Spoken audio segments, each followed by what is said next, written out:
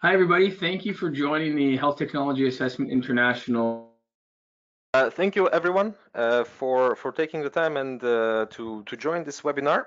I'm very excited to be here today with the rest of the panelists and give you a general overview on, let's say, digital health, the way digital health information communication technologies are likely to evolve in future and what their role is in outcomes research and health technology assessments. And this is a very nice follow-up from the overall HTAI theme that we had in Cologne not long ago, where we discussed a lot of these core issues. And perhaps today we'll cover some of them again, but the objective is also perhaps to build up further on them.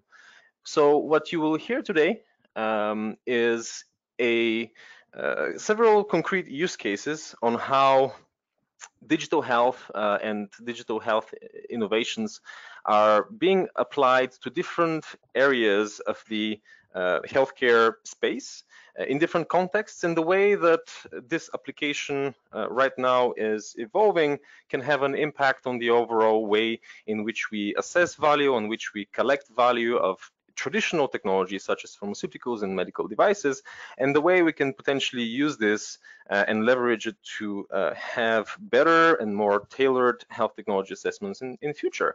So I hope that this provides a discussion around potential ways forward, as well as a discussion around capabilities. So what are the capabilities that HTA organizations would need to have as well to manage and to cope with these different developments that are happening in the healthcare space in general. My name is Petar Atanasov. I'm the Director of R&D at Amaris Health Economics and Market Access, and I'm joined today by four other panelists. So Robert Chu, who is the CEO of Emblema, which is an SME that focuses on real-world evidence data and the application of innovation such as blockchain in the way that this data is both collected and communicated. Then also we have Anthony Berthon, who is a value-based healthcare senior manager at DigiFarm, which is another SME that focuses on innovative contracting between industry and payers or healthcare providers, using again innovative technologies like blockchain to improve this process to make it better. Also, we have Mehdi Ben-Shofi, who is an assistant professor in clinical epidemiology at APHP, and he will give us an example of an initiative they have in terms of AI and how that is applied in the field of healthcare. And finally, we have the pleasure to have Lisa Hollins, who is an executive director of transformation and ICT at King's College Hospital NHS Foundation Trust, and she will tell us a little bit about the way that digital health is also shaping the way services are delivered at a local hospital level. I hope that you will enjoy this. We've tried to collect many different diverse views on this, and hopefully that will come together nicely to give you an idea on where the field is going. I will start off with a little quote because everyone likes to have a quote, and I think this quote is an important one, and it comes from Europe, but it's equally applicable also to the US, to Canada, as well as other markets. And the truth is that the way healthcare is structured right now, the way services are delivered and provided and funded for, is not the most sustainable way if we look at the overall trends that we are faced with globally in terms of aging population, increasing cost and resource utilization with respect to healthcare. And digital health solutions and health IT has been singled out as a potential area, potential way in which healthcare can be delivered better, the way that sustainability can be improved, the way that processes can be streamlined and improve the overall public health. And this is important because generally speaking, as we know, overall healthcare is considered to be a slow adopter of innovation. And if you look at the overall trends from the past, we're also somehow lagging behind. However, This is very much changing, which is why I say that the future is now. And I know that we will have a few skeptics around the phone that will say, okay, artificial intelligence, everyone is talking about it, no one is actually doing it. Well, there are concrete cases already in drug discovery where this is applied, potentially having implications in the speed at which drugs are being discovered and reducing maybe the R&D costs. We also have concrete machine learning and forecasting predictive sort of use cases, especially in the field of oncology, where these are applied in the context of clinical decision making by creating clinical decision support systems to help physicians optimize the way they treat patients. Of course, we have telemedicine and e-health. These are already well established, and there are concrete even reimbursement cases in US, in Europe, where these technologies are already paid for. And the public sector actually plays a very big role in this. There are very overarching large initiatives around IT infrastructure, which aims to collect and to connect data from different hospitals within country, but also cross-border, and to open up new data, new ways in which biomedical research can be done, new way in which data can be used. Electronic health records, of course, big enabler. Right now, we have more than 60% of European countries already having these national health records at a national level, and even more at a subnational level. And what is more important is that these electronic health records now are moving from collecting purely administrative data, something that they were originally created for, to creating collecting clinical and even patient-reported outcomes.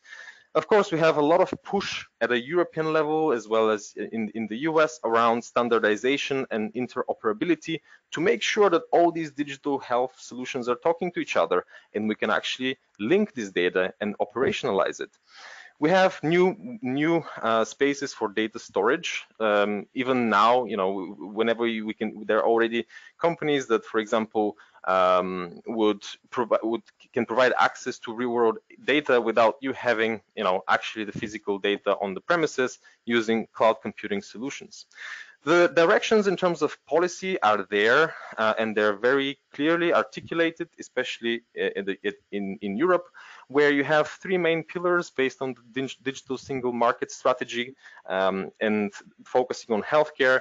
And these are around access and sharing of health data through better IT infrastructure, pooling of data for personalized healthcare. And this is already seen in Finland and other Scandinavian countries where they have big genomic data banks. And the purpose of that, the implications of that to the HEOR and HTA context is that you'll be able to potentially use the right technology and the right people and bring the right value at the right price better and more accurately.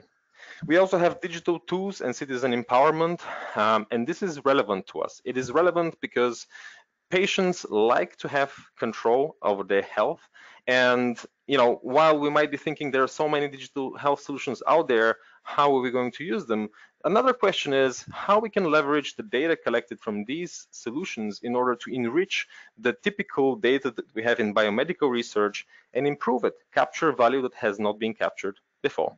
Finally, the patient, or as I call it, the person, finds that quite important. And there are different sort of surveys going around, but the consistent answer is people want to see technology being used to manage their healthcare. On to the next slide.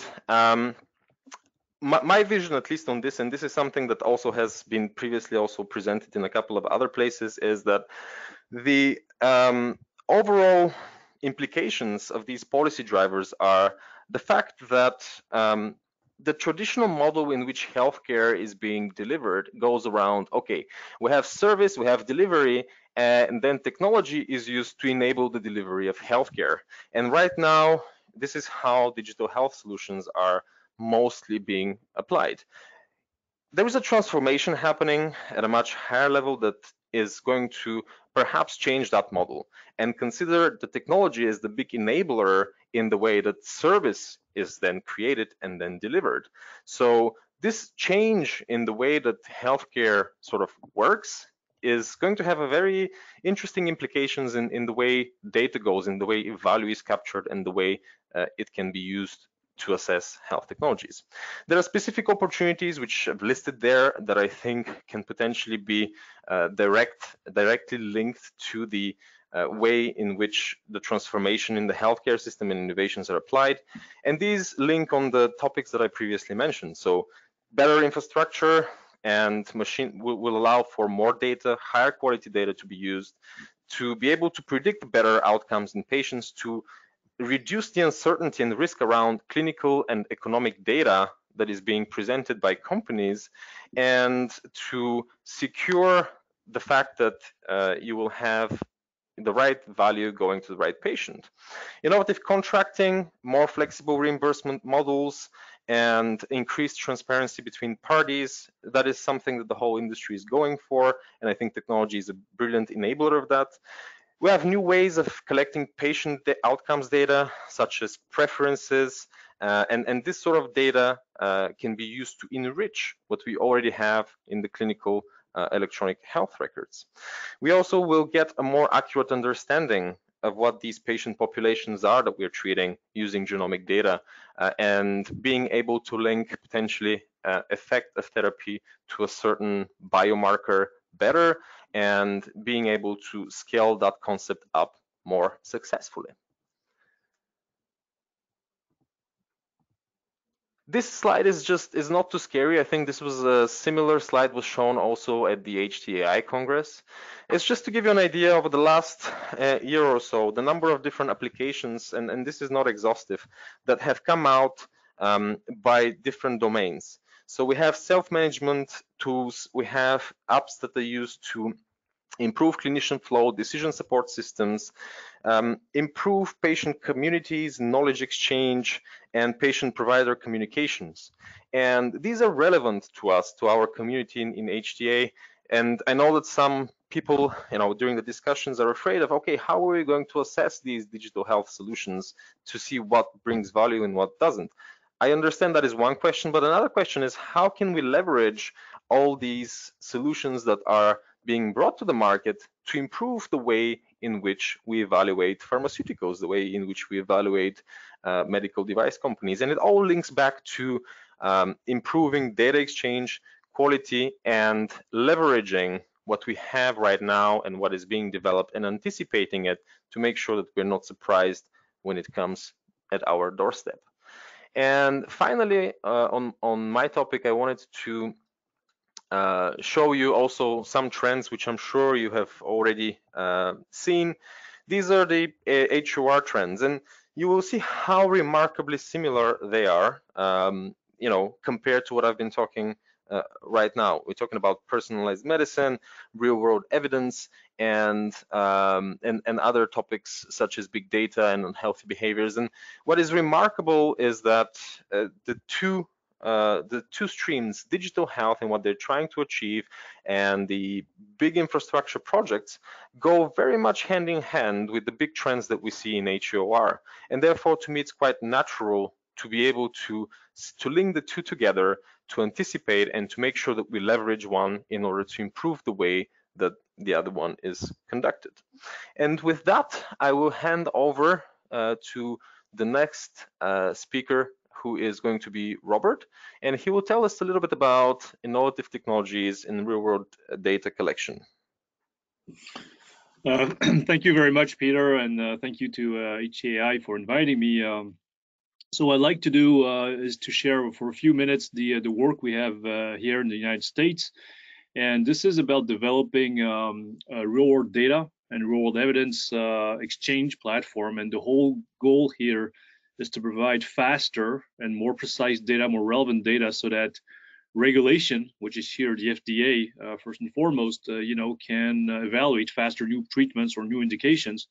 And if we do this well, there's a huge public health and patient benefit to having new treatments sooner. So that's our end game, if you want, the reason of why we're doing all this. So if we go in the next slide here. Why real-world data? Well, I think most of us, I would say, right, who are in the business for quite some time, are convinced that it's really the next set of data that's so important, right? So not only for regulatory purposes in terms of authorization or safety, but also, you know, to accelerate clinical trials before the authorization. And when you talk to the most progressive side of the FDA, so people like Office of Regulatory Sciences or their centers of excellence, you know, one of the problems they're seeing in the current clinical trial process is that you have 7,000 drugs, you know, or candidates that start, you know, clinical trials phase 1, and then at the end, only 1 out of 7,000 gets approved, and the total cost for this, you know, successful authorization is $2.6 billion. And when you divide, you know, $2.6 billion, which is the cost of a clinical trial, but the number of patients this new drug is going to be for, we all understand that we're going to rare diseases, precision medicine, so the prevalence, you know, of the patients that can receive the drug is very low. So you end up in very, very high, you know, cost per treatment per patient. And this is, in their mind, not sustainable. And the core problem of why this is so expensive, well, it's so expensive to generate the data in clinical trials. Why? Well, because we don't find the patients, like in rare diseases. We don't have the right biomarkers, so we have to generate some more. And all this is a very, very expensive process, right? That's really exploding, right? So we're now 2.6 billion. So the strategy here, if we go on the next slide, is why don't we use, you know, the data that's already out there to complement clinical trials? And the data that's already out there, well, it's all your medical records, it's the connected devices, it's the patient-reported outcomes, it's maybe social media, of course, it's your genome. So anything basically that's outside of a clinical trial data generation. And here, well, you know, who's the best place, in our opinion, right, to understand where this data sits? Well, in the United States, and certainly the patient, you know, one of the reasons is because there's no single patient ID here, unlike, you know, many countries in Europe. So here, Europe has a huge advantage of linking back, you know, because they have a single patient ID. In the US, only really the patient at the end of the day knows, you know, where it's been over the past 10, 20, 30 years. And hence, you know, we're imagining a world where the patient is going to drive this data collection. The data not necessarily belongs to him, but at least the data that pertains to him. He's going to drive, you know, the collection of it, and he's going to drive the exposure of the data for research or for HTA purposes. So that's really the concept. Hence, we need, you know, decentralization in terms of making sure the patient has control on this data. So consent management is being key. And again, here Europe has, you know, an advantage, right, with GDPR.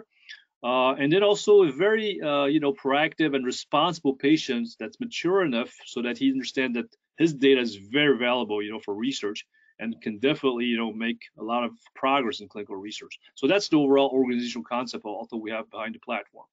So if we go on the next slide, if we do this real well, so obviously this is not an announcement or this is not, you know, something that's certainly set in stone, but imagine a world, right, where we almost don't need, you know, phase 3. So as soon as we demonstrate safety, you know, of the treatment, instead of having a phase 3 very inefficient, we, you know, trouble to find patients, and sometimes we don't even get to the right outcomes, we'll just release, you know, the drug to more patients much sooner, right? So we don't need years of phase 3.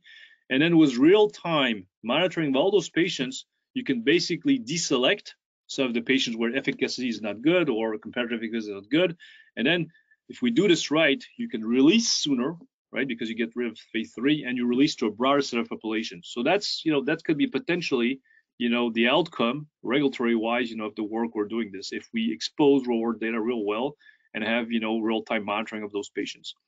So if we go on the next slide, you know, obviously, you know, for those of you who are following the U.S. marketplace, you know, the FDA has been supporting this for quite some time now, for a few years. You know, was a very nice white paper they released in December of 2018, giving all the use cases for real-world evidence. So you have the traditional ones in post-market surveillance, comparative efficiency, safety, of course, but more and more, you know, use real-world evidence, you know, in clinical trial phases, such as how to identify, you know, target populations, such as synthetic control arm. So instead of having twice as many, you know, people in the clinical trial and half of them have placebo, why don't you just, you know, recruit half of them, give the active substance, and then compare this, you know, with real-world data, you know, synthetic arm generation. So lots of different use cases here, you know, that kind of makes real-world evidence more and more important, not just on the post-market phase. Next slide.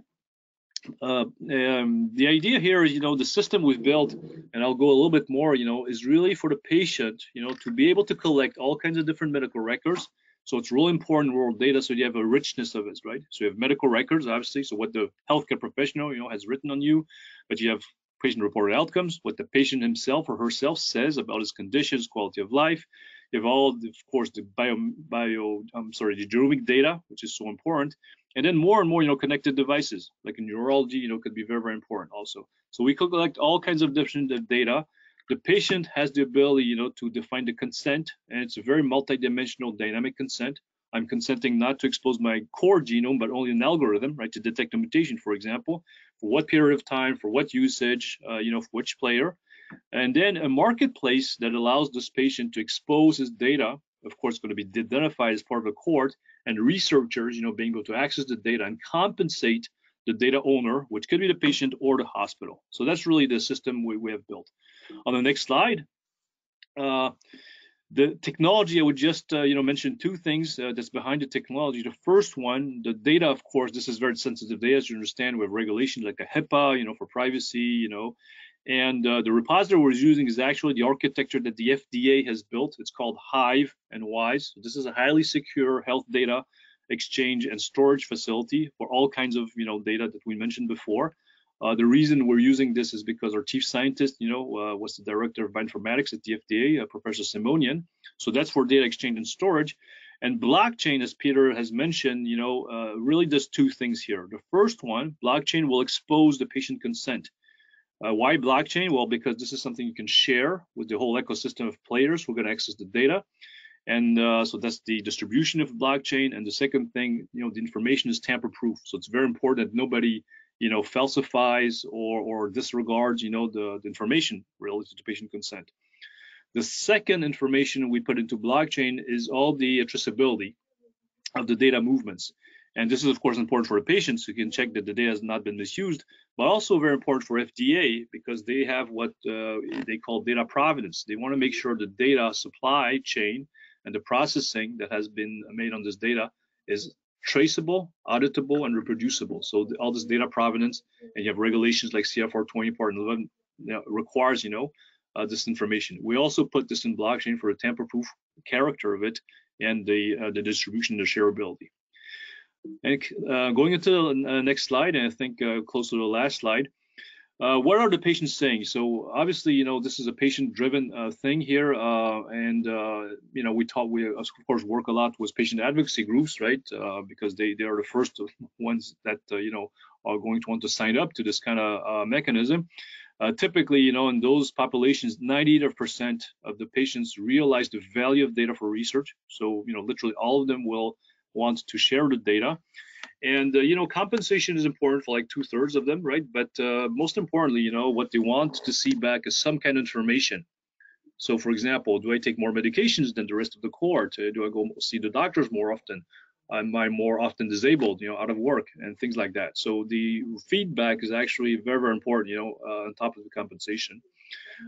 And then what's really important here, is they want to understand the control of it. So the transparency of the usage, the fact that you can check it right on an audit trail is also extremely important as a condition for them to share their data.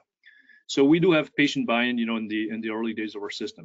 Now on the next slide, just to mention the work here, one of the difficulties here is that real-world data and real-world evidence, there's no standard, or there are too many standards rather. And therefore, with the FDA, we pulled out the consortium together, right? Having all the ecosystem of players, so pharma companies, patient advocacy groups, health networks, have all these EMR data, standardization body, academics like George Washington University or Harvard Medical School.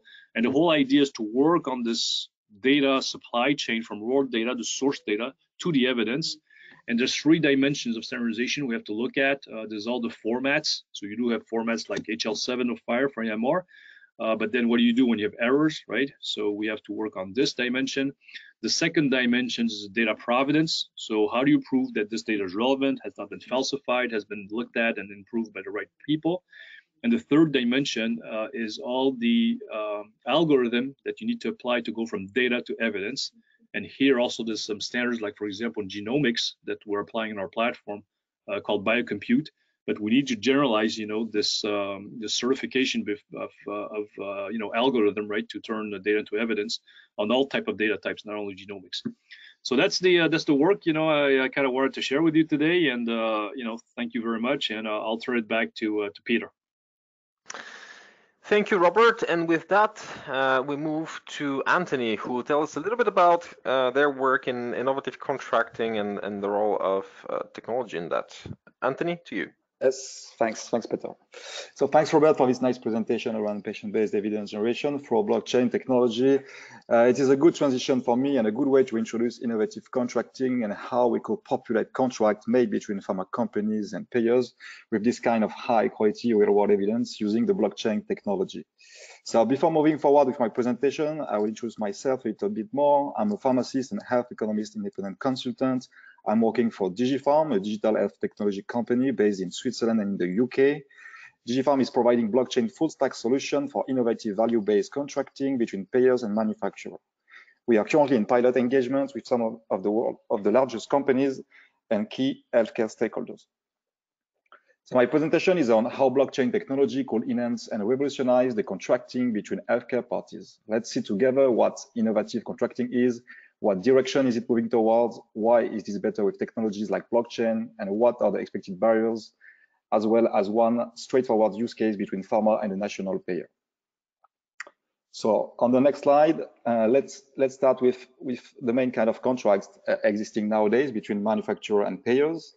So first of all, we have the most commonly used contracts, which are classic-based pricing agreements that are mainly coming from clinical trials and long real-life studies. You have international reference pricing and regular pricing cuts without a clear rationale, not still reflecting the value of the product. And you also have quite a big administrative burden. Then we have new kind of contracts, generally referred to as value-based contracts, which are for the moment often used on a case-by-case basis. So you have many pilots, test phases are ongoing in many countries, and these contracts have several terminologies, but the overall idea remains the same, is to populate this contract with data showing the value of the product in the real life. So to optimize and support the development of this kind of new agreements, we need to get a strong and reliable infrastructure. This is where blockchain technology could play a valuable role. Let's continue with the next slide. So at the moment, contracts made between healthcare companies and payers are paper contracts with a certain amount of limitations. As it is, the healthcare system is bloated with cost, bureaucracy, and middlemen. And the digitization of contracts could help to optimize patient tracking, to get less fragmented data, to decrease the administrative burden, to decrease time delays, centralized with a lower number of platforms. So let's now talk about a kind of digital contract, which is the smart contract. So how to use the blockchain to enhance the contracting process. Here are the smart contracts. So smart contracts are already used in several industries, such as insurance, banks, etc. And let's talk a little bit more about what is it exactly? What is a smart contract? It's like a computer protocol intended to digitally facilitate, verify, or enforce the negotiation or performance of a contract. Here is a simplistic understanding of a smart contracts. They are like pre-written computer code, a complex set of if-then-else statements. Smart contracts are deployed, replicated, and then executed on a distributed network of computers that we call blockchain. Smart contracts have the ability to execute updates to the shared ledger and may be authorized to make payments through cryptocurrency. The main current challenges come from an increased number of patients, drug counterfeiting, middlemen, and administrative inefficiencies. Smart contracts and decentralized application can be used to solve these kind of challenges by facilitating secure and private transfer, retrieval, analysis, and management of healthcare-related data and information. So what about the implementation of this kind of contract in the healthcare system? It could help to digitalize and automate value agreements, no matter how complex. Information if a metric or performance was achieved or not will be automatically processed in the smart contract and the results reconciled. And the information feeding this smart contract can come from various systems, such as registries, health information systems, medical devices, health applications, etc. The second concept to really understand when talking about blockchain is the concept of distributed ledger. What does it mean? It's like a trusted and private network for participants in a value-based contract. Participants can be providers, payers, manufacturers, and even patients. New participants must be accepted by all existing participants.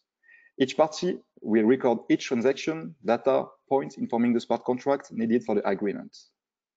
Because all parties are recording all transactions, everyone in the network has the same understanding and data integrity is guaranteed.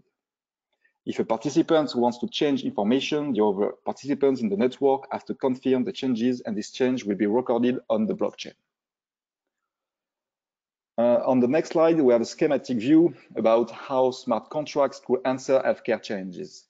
On the left, we have the current healthcare ecosystem, and on the right, we have the healthcare blockchain. The idea is to see to which extent smart contracts could remove middlemen. On one hand, we have the current model. Middlemen are in the ecosystem mainly because of the lack of trust amongst the parties in the ecosystem that need to conduct the transaction. So on the left, you have consumers who pay monthly premium to health payer, pay co-pays to provider and pharmacies. You have pharmacy benefit manager negotiating prices with drug manufacturers, placing drugs on health plans formulary, receiving rebates from drug manufacturer, etc., etc. And you also have health payer receiving claims from healthcare providers, reimbursing providers for care, and PBM for drug prescription. On the other hand, we have the blockchain model, which has the capability to significantly cut costs for the end customer. So let's consider the following scenario. Health payer and drug manufacturer agree upon pricing for prescription drugs and a list of preferred drugs for the formulary. Then they write up these contracts and enter them into the blockchain. The blockchain platform ensures that these contracts are encrypted and that only authenticated and authorized users can access the entries. The health payer reimburses the drug manufacturer when patients order a prescription drug that is included in the health plan's formulary. This payment is triggered by the smart contract when certain conditions are met. Also, the contract made between the consumer and the drug manufacturer ensures that a certain amount of copay is transferred from the consumer to the drug manufacturer. So the providers have contracts set up with payers so that every time a patient receives care, such as a doctor visit, a medical procedure, an entry is made in the blockchain. The contract executes claims reimbursements from the payer to the provider and also transfers a certain amount of copay from the patient to the provider. So a healthcare blockchain will significantly reduce inefficiency and waste in the healthcare ecosystem. Currently, miscommunication and mistrust among all stakeholders make it very difficult to transition to a value-based care. A lot of the time, health payers end up paying claims and then retrospectively work on identifying inaccurate payments and reconciling over and underpayments. The shared ledger capability of a healthcare blockchain can provide complete transparency to all parties. This will allow payers and providers to negotiate complex vendor claims that are tied up to value and move away from the fee-for-service model. Also, the smart contracts will make the claims adjudication process seamless. On the following slide, you have a summary on how blockchain and smart contracts could address the current value-based pricing challenges. So the advantages of such a model is data integrity, immutability, and auditability, privacy and security for private permission blockchain, automation via smart contract, real-world generation in near real time. We can imagine in the future real-time commission and decommission according to outcomes in real life, digital identities and bespoke integration, and centralization for all stakeholders. Next slide deals with use cases and applications of blockchain within healthcare. So we can implement smart contracts between pharma and national payers, local payers, private insurers, or NGOs.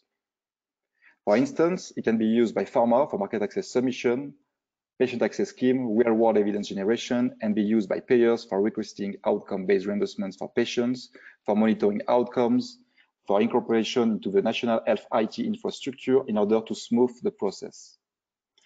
That's what DigiPharm is doing with its solution, and DigiPharm is currently piloting with health payer and manufacturers in several countries to test this solution. My last slide is a simplistic view on what could be the implementation of a smart contract solution at the national level. On the left, you have the digital outcome-based contract made between pharma and payers, which is directly connected to providers, clinicians, patients, as you can see on the right and at the bottom of the slide. So let's detail a little bit more the process flow for smart contract creation. The first step in generating a smart contract on the platform will be the creation of a treatment or intervention. The second step will be the definition of relevant outcomes to inform an agreement. And the third step will be to select the relevant treatments and outcomes created previously and combine these with the fundamental conditions and characteristics that will inform a pricing agreement. For example, you can have a different payment scheme based on treatment outcome. Refund if PFS is less than X months, or charge if PFS is more than X months. Once the contract is created, it will then be submitted for approval to a counterparty. Once a contract is then validated and approved by the network counterparty, this is transposed to a smart contracts on the DigiFarm blockchain network. Functionality to review, search, and audit contracts or agreements is also provided. And after the contracting, defined outcomes in the contract are then populated with external sources such as web-based clinician applications, registries, patients apps, etc. So that's it for me. And if you have any questions around smart contracting for value-based pricing, please feel free to directly contact me. And thanks a lot. Thank you, Anthony, and thank you for this. And moving swiftly to our next presenter, who is Mehdi. Mehdi, the floor is yours. Thanks, Peter.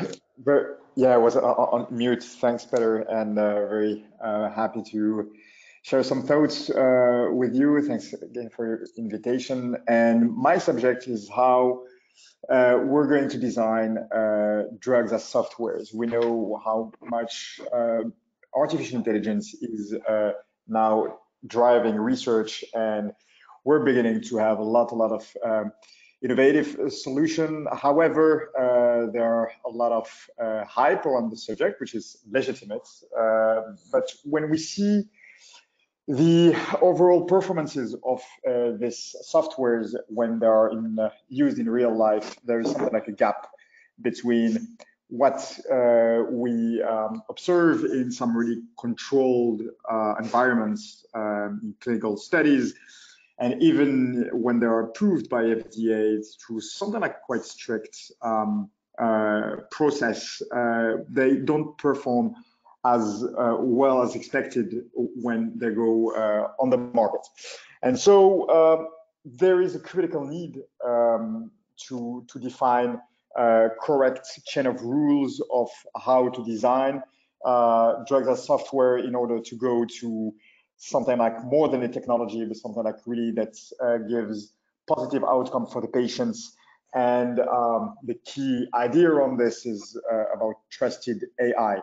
And here, when it comes about trust, blockchain can help design correct systems. Maybe before I jump into the presentation, let me say that there were in 2016 a really nice paper that in a way kicked off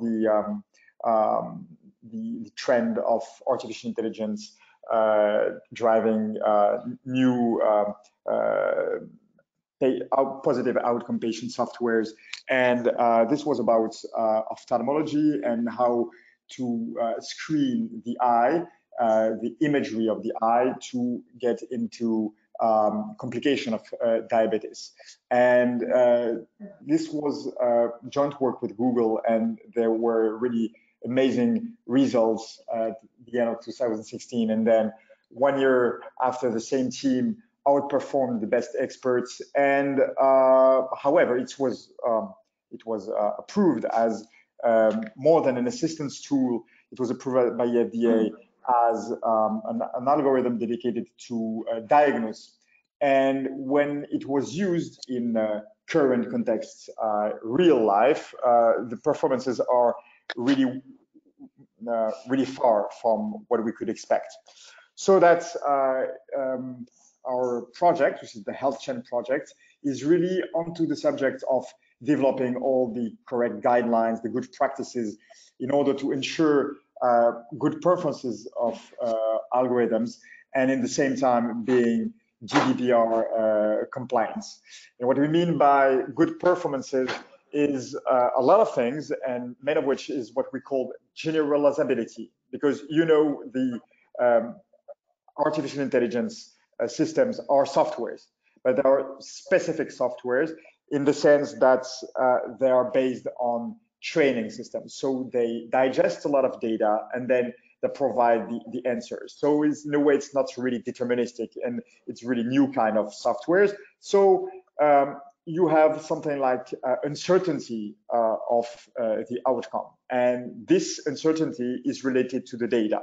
So that if you take an algorithm and you train it on a data, I don't know, in database in some small neighborhood in I don't know, in Paris or in any city in the world, the algorithms could perform really well on the basis of this training, which is related to really the locality of the data.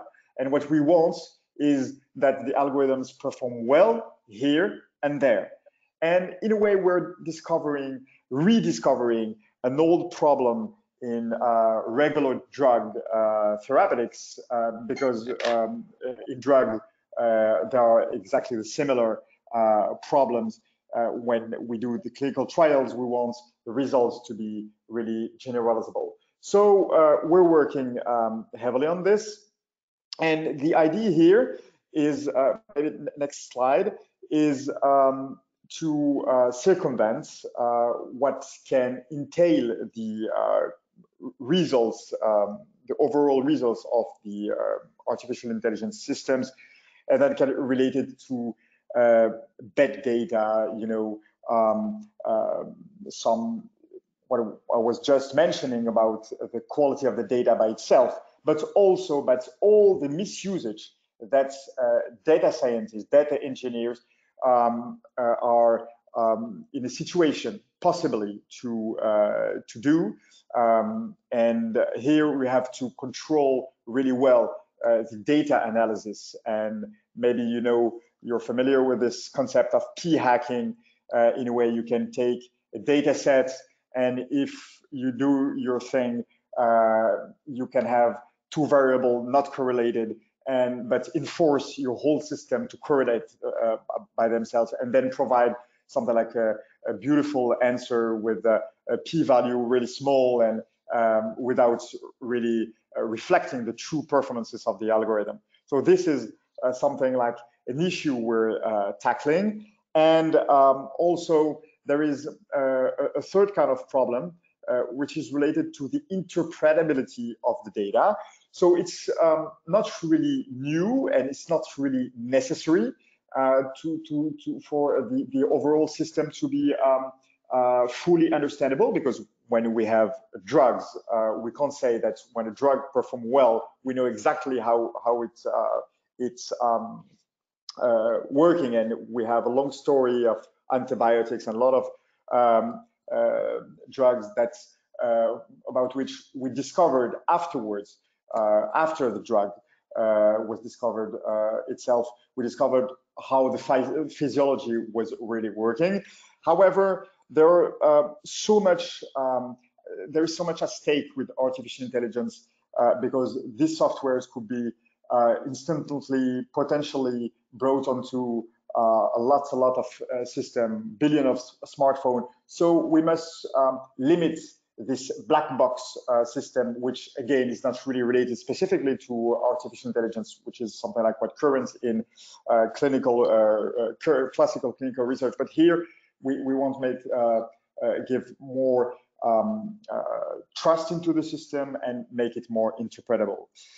The consortium we're working on is called Health Chain, and the software is developing is Substra, and our overall platform is ruled by two kind of partners. First, working on the methodologies, tracking the issues I was mentioning, and the second part of our ecosystem is working on statistical part of algorithms, and these are mainly academic labs, one of our top engineer school here in France, Polytechnique, and hospitals like APHP or Institut Curie.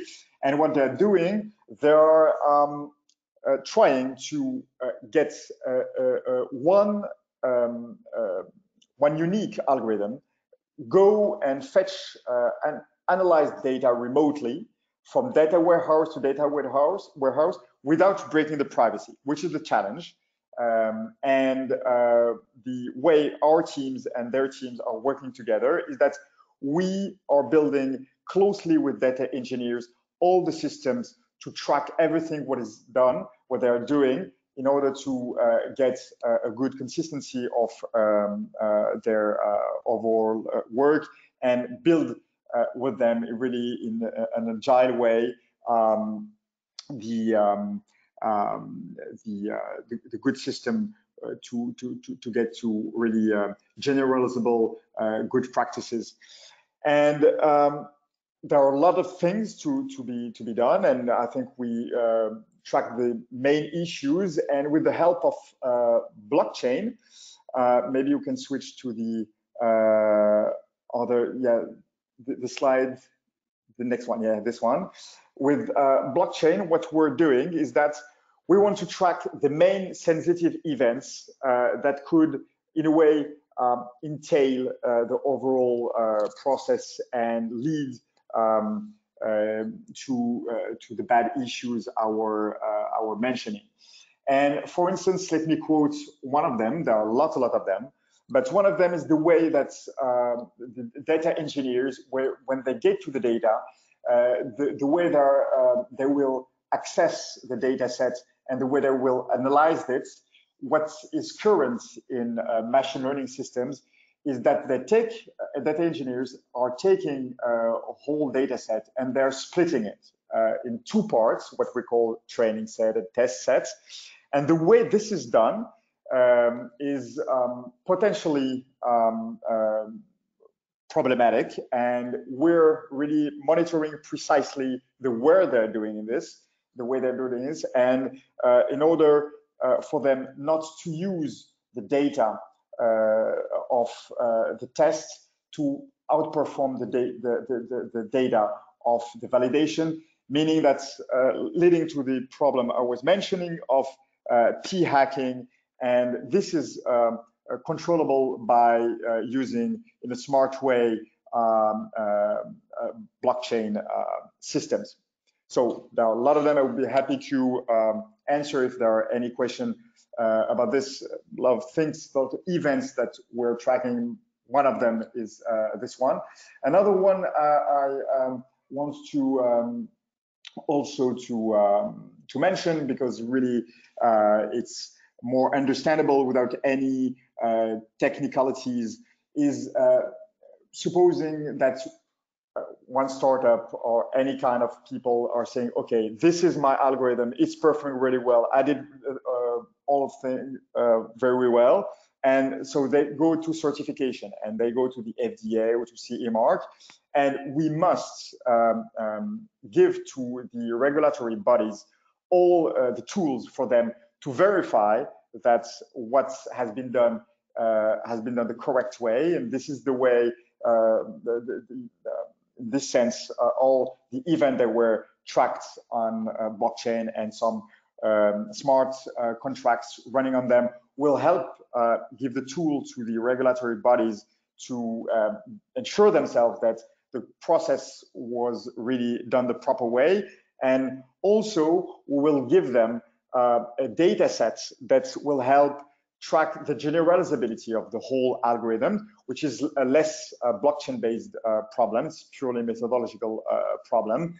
And this, in a way, will help all the certification bodies to really ensure that some software performing really well on with great performances will be able to generalize really well in other contexts. Yeah, Mehdi, just a point. If we can wrap up the topic, because we have one more to go, which I think would be fine in the next 10-15 minutes. But if we can wrap up this, and then we can move on to this as well. Yeah, I finished already saying about the whole. I think we can even stop here. Okay. This is what we're doing right now. Yeah, I think it's okay. All right. Thank you very much, Mehdi. Thank you for this slightly more technical talk. And then with that, we move to the final theme for today, presented by Lisa. Lisa, I think the floor is yours. And I think you're muted, not anymore. Okay, thank you. And really great to hear the presentations from my colleagues. So I'm going to talk about I suppose the sharp end of implementation of various technologies within King's College Hospital, and just acknowledge our role in a greater partnership. We are part of a European alliance of European University Hospitals, the European University Hospital Alliance, which was set up about 18 months ago, and we're working across all of our 9 organisations of large teaching hospitals to make sure we promote the digital agenda. So just giving you a few ideas. If we could have the next slide, please. The reasons why we think this is such an innovative agenda for healthcare. Of course, we are here to make sure we can improve experience and outcomes for patients, to help our teams work together and reduce unnecessary administrative burden, and we need to do that by overall improving our digital maturity at our organisations. So we have focused on areas of our processing within and outside hospitals that create the most value and most benefit. And this is really important because we want to solve our major problems. And I'll just go briefly through a few of those areas and give some examples. So if we think about the areas where we want to improve, the first area is our pathways. We now know that pathways are now orientated around healthcare settings such as inpatients, outpatients, and in the future pathways are going to be largely orientated about how patients communicate with the hospital, and a lot of that will be virtual and digital communication rather than communication in the face-to-face setting. And I'll talk a little bit later about the digital therapeutics that underpin that. The second large tranche of work is automating manual processes, and you can see these manual processes in all their beauty within some of our outpatient settings. So at King's we have 1.5 million outpatient appointments a year, and we know we send at least 4 or 5 letters, but to each person, as well as numerous texts and numerous phone calls regarding those processes. If we can completely replace much or perhaps some of all of that pathway digitally, and the number of ways we can do that will have enormous benefit. And we are also doing a lot of work on AI. We've just set up the AI Centre in South East London. It's a collaboration between King's College London, King's College Hospital and Guy's and St Thomas's Hospital. It's a £20 million investment from research and companies and private sector companies to look at how AI tools can be applied to scans in particular. So building on the model that a colleague mentioned earlier around retinopathy, which looks at scans for ophthalmology patients who also have diabetes, we are going to look at how we can provide products that can review and diagnose patients over many different formats, MRI, CT, X-ray, and a whole host of different specialties. So that's a huge investment and one of the keynote investments for the UK. So we can have the next slide, please. Great. Okay, so just a couple of areas just to indicate some of the depth that we have to make changes. So we've worked with a whole range of different companies to provide healthcare apps that support patients to self-care, to input their data and track their progress. But we've been piloting for the last 2 to 3 years ways of connecting that to healthcare professionals. So instead of a traditional outpatient appointment, the individual, usually with long-term conditions, who have to connect with their health services in perpetuity, how they can do that digitally, and how they can make sure their healthcare data arrives at the clinician, and a judgment and review can be made and the patient contacted, that may be a brief message, or they're called in for an appointment. And in the areas where we've trialled those interventions, such as gastroenterology, some areas of diabetes, we are estimating that we can reduce by 3/4 the face-to-face contact that we need with patients. The interactions are actually better and high quality, and we can offer some flexibility in how often we communicate with patients, and flex that around the patient's signs and symptoms. So if I just give a quick example of renal care, we're using algorithms on creatinine to across all of our primary care data to alert our general practitioners and make sure that we alert patients when their creatinine levels are declining. Can we have the next slide, please? Okay, so there's many interventions that we have undertaken within our hospitals. Our inpatient pathways are almost all digital. We have done much work on how we improve the workflow, and we know, and I'm sure you know, that the way to improve use of technology is to make sure all of the interventions and work that you want people to undertake is in generic workflow and is part of their everyday work. So some good examples of what we've done and how we've improved care is that we've moved all of our inpatient procedures, bookings, pathology, scanning requests, prescriptions, and contact between primary and secondary care. That is all digital and part of our electronic patient record. And we've enhanced our workflow through alerting and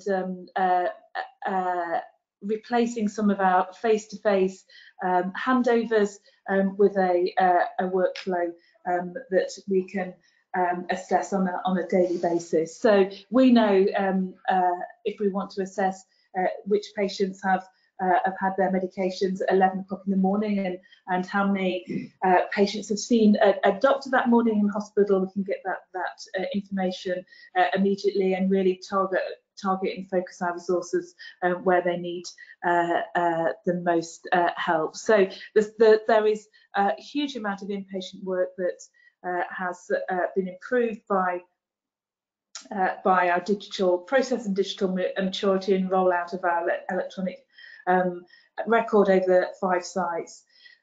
Our clinicians are delighted that their auditing and research is made much easier by this process. And essentially, as we all know, if you don't collect information electronically, it's now impossible to analyse it. Can I have the next slide, please?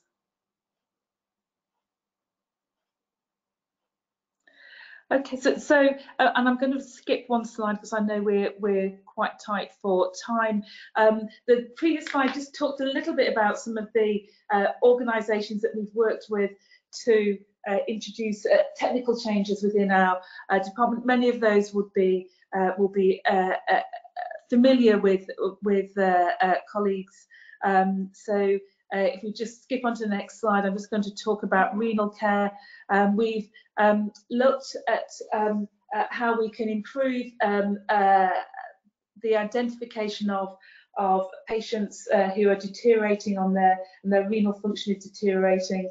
The reason we want to do this is that we want to avoid patients going on to dialysis, which is extremely poor experience for patients. It indicates them a move towards end-stage renal failure, and we want to make sure that we can identify any deterioration at an early stage and take action appropriately. So we've combined our data sets on primary care and secondary care, which are differing data sets. We've used algorithms on those to assess creatinine levels, and messages go to GPs and to secondary care consultants to ensure a patient is seen in the next 24 hours. So that work started 3 years ago. It's been enormously successful in avoiding some deterioration, and we're hoping for a reduction in dialysis across the UK. It was first piloted in East London, at a hospital I worked in 3 to 4 years ago.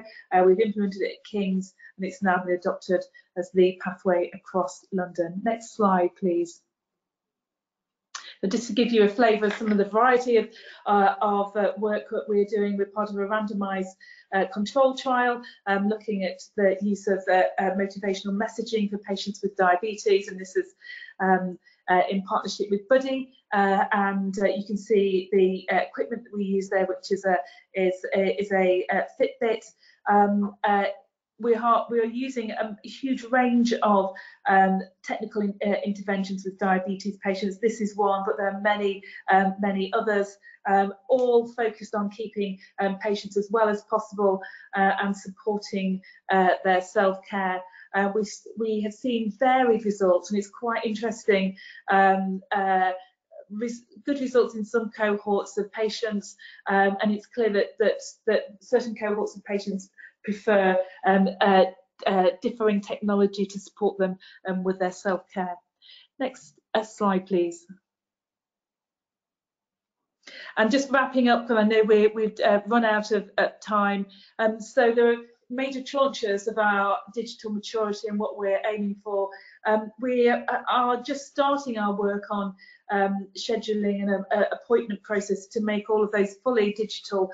We have patient portals across maternity services and other areas of our hospital, but we're now considering how we can take those local models and try and roll those out at a regional or citywide level, so patients experience the same portal in whichever hospital they're treated at. And we know a number of our patients are treated at specialist cancer, specialist cardiac centres. We want them to have the same experience and be totally familiar with the technology. The acceleration of communication of apps and new technologies and digital therapeutics. There's a growing evidence base, and what we're using that in a number of specialties, and indeed our clinicians are working very closely with companies to develop new pathways, in particular in neurosciences and haematology. We see this area is expanding rapidly over the next years. One issue that we do need to consider is how interoperable our app-based and electronic health record systems, because we do need our clinical teams to look at the whole of the record and information that we have on patients, and some app-based technology is not always easy to link with existing supplies of electronic health records. We're moving away from traditional standard support for patients based on a hospital site, and making sure that we have a collective approach nationally and internationally to the how we work together in our digital maturity. Nationally in the UK, we have now a set of standards for suppliers that they must adhere to, and these standards cover key areas for interoperability and how compliant suppliers are with HL7 and FireMesh and other sources of standardised messaging. That's really important moving forward as we start to open up some of our systems and share data across organisations. And I suppose our final message is we've spent a lot of time on looking at advanced analytics at King's College, and have done a substantial amount of work on natural language processing. It has huge implications and benefits for research where we look at symptoms in addition to looking at diagnoses and pharmacy and medications, and we expect that to start predicting illnesses in the next 5 to 10 years in a really fast and speedy way. I think I will stop there, Peter. Thank you very much, Lisa, and thank you very much, everyone, for staying throughout the webinar. We will make the slides available. I can see one question from Karsten Brent. Unfortunately, I won't have the time to answer it, but I will provide you the link to the speaker who would probably be most suited to answer your question, and you can follow up directly. Again, just to wrap up, I hope everyone around the audience can see and can appreciate the diversity of initiatives with respect to the application of digital health and innovation in the space of healthcare. Some directly related to the key topics of HOR, others broadly talking about, how can we trust these systems? All of them working towards, better data, more data, higher quality, and bringing up questions around the overall implications that these will have on the way we assess pharmaceuticals, medical devices, and technologies in general, and what sort of competencies and capacities do we need to develop in order to meet the demands of the industry and of the patients. And with that, I thank you very much, and I wish you all a very good rest of the week. Excellent. Thank you, everybody. On behalf of HTI, I really appreciate the contributions from all the panelists, and for those of you that joined. As Peter said, we'll be posting information on our website about follow-up from this, as well as future webinars. So thank you again. Thank you. Bye-bye.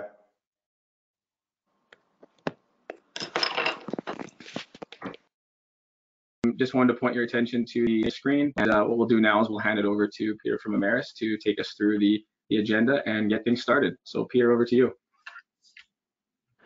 Thank you very much, Chris. Thank you, everyone, for taking the time and to join this webinar.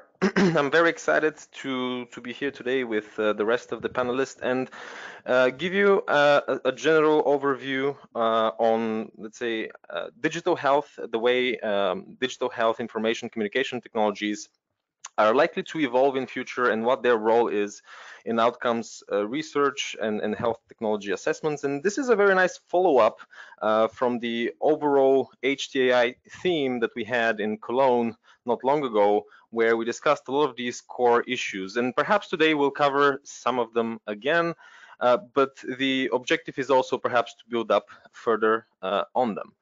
So what you will hear today is several concrete use cases on how digital health and digital health innovations are being applied to different areas of the healthcare space in different contexts, and the way that this application right now is evolving can have an impact on the overall way in which we assess value, on which we collect value of traditional technologies such as pharmaceuticals and medical devices, and the way we can potentially use this and leverage it to have better and more tailored health technology assessments in future. So I hope that this provides a discussion around potential ways forward, as well as a discussion around capabilities. So what are the capabilities that HTA organizations would need to have as well to manage and to cope with these different developments that are happening in the healthcare space in general. My name is Petar Atanasov. I'm the Director of R&D at Amaris Health Economics and Market Access, and I'm joined today by 4 other panelists. So Robert Chu, who is the CEO of Emblema, which is an SME that focuses on real-world evidence data and the application of innovations such as blockchain in the way that this data is both collected and communicated.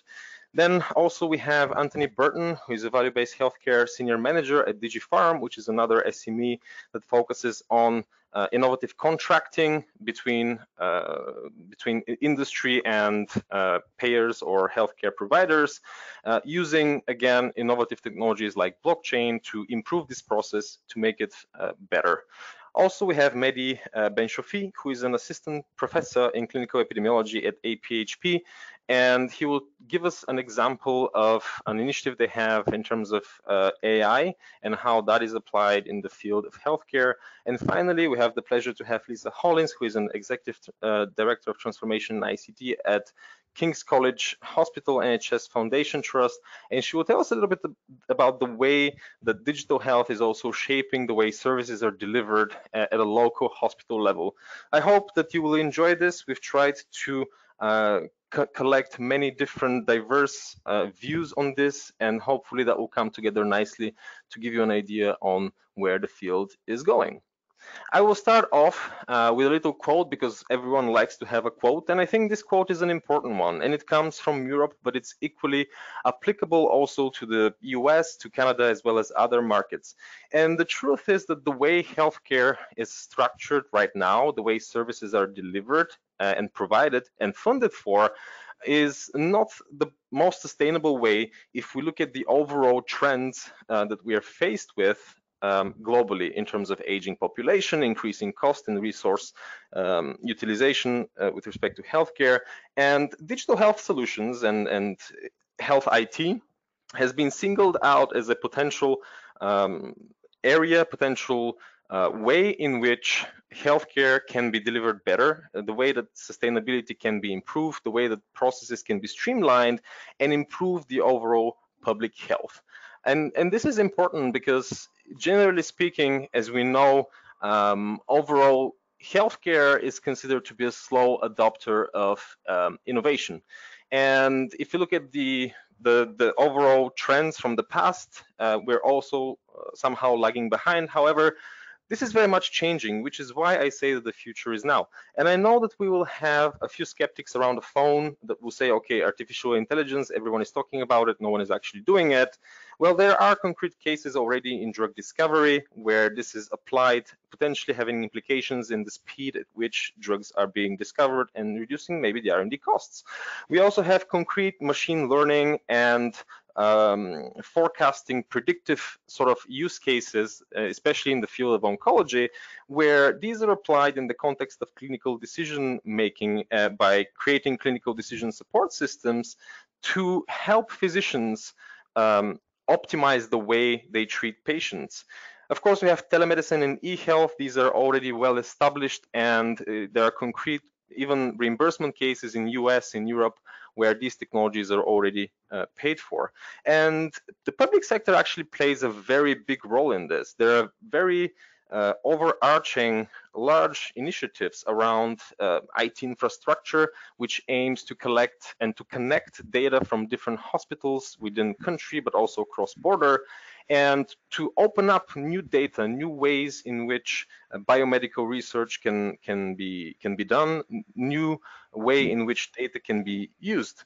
Electronic health records, of course, big enabler. Right now, we have more than 60% of European countries already having these national health records at a national level, and even more at a subnational level. And what is more important is that these electronic health records now are moving from collecting purely administrative data, something that they were originally created for, to creating clinical, collecting clinical and even patient-reported outcomes.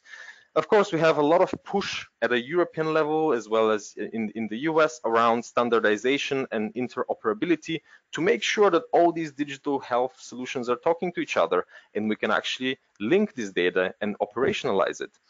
We have new spaces for data storage. Even now, you know, whenever we can, there are already companies that, for example, can provide access to real-world data without you having, you know, actually the physical data on the premises using cloud computing solutions. The directions in terms of policy are there, and they're very clearly articulated, especially in Europe, where you have three main pillars based on the digital single market strategy and focusing on healthcare. And these are around access and sharing of health data through better IT infrastructure, pooling of data for personalized healthcare. And this is already seen in Finland and other Scandinavian countries where they have big genomic data banks. And the purpose of that, the implications of that to the HEOR and HTA context is that you'll be able to potentially use the right technology and the right people and bring the right value at the right price better and more accurately. We also have digital tools and citizen empowerment, and this is relevant to us. It is relevant because patients like to have control over their health. And while we might be thinking there are so many digital health solutions out there, how are we going to use them? Another question is how we can leverage the data collected from these solutions in order to enrich the typical data that we have in biomedical research and improve it, capture value that has not been captured before. Finally, the patient, or as I call it, the person, finds that quite important. And there are different sort of surveys going around, but the consistent answer is people want to see technology being used to manage their healthcare. Moving on to the next slide. My vision, at least on this, and this is something that also has been previously also presented in a couple of other places, is that the overall implications of these policy drivers are the fact that the traditional model in which healthcare is being delivered goes around, okay, we have service, we have delivery, and then technology is used to enable the delivery of healthcare. And right now, this is how digital health solutions are mostly being applied. There is a transformation happening at a much higher level that is going to perhaps change that model and consider the technology as the big enabler in the way that service is then created and then delivered. So this change in the way that healthcare sort of works is going to have a very interesting implications in the way data goes, in the way value is captured, and the way it can be used to assess health technologies. There are specific opportunities which I've listed there that I think can potentially be directly linked to the way in which the transformation in the healthcare system and innovations are applied.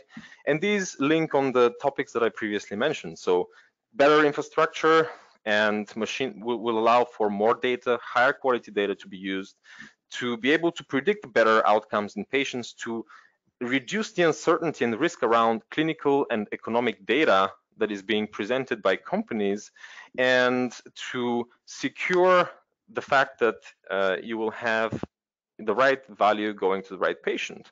Innovative contracting, more flexible reimbursement models, and increased transparency between parties, that is something that the whole industry is going for, and I think technology is a brilliant enabler of that.